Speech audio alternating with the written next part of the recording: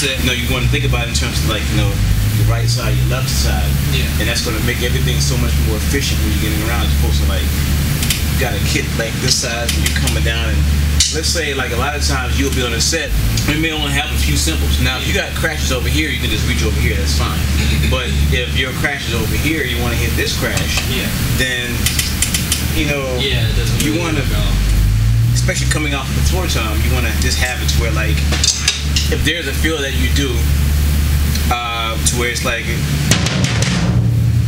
you want to get it to where you have a different orchestration of it, where instead of like right left on the end, you could like right, and then come back on the left.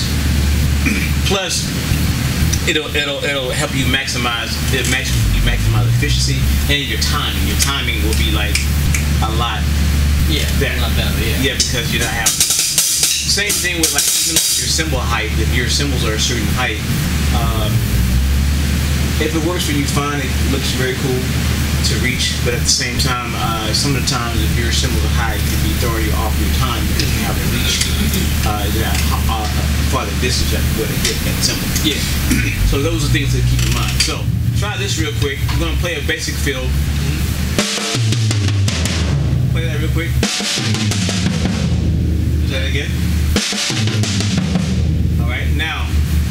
So what's going to happen is when you get to the floor tom, instead of playing the right left, you're going to play right. So basically it's a paradiddle. Single, and then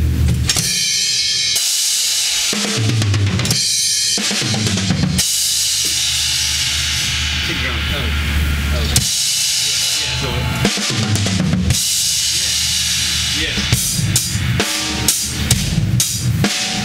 So that'd be a 3 and a 4 and a 4 and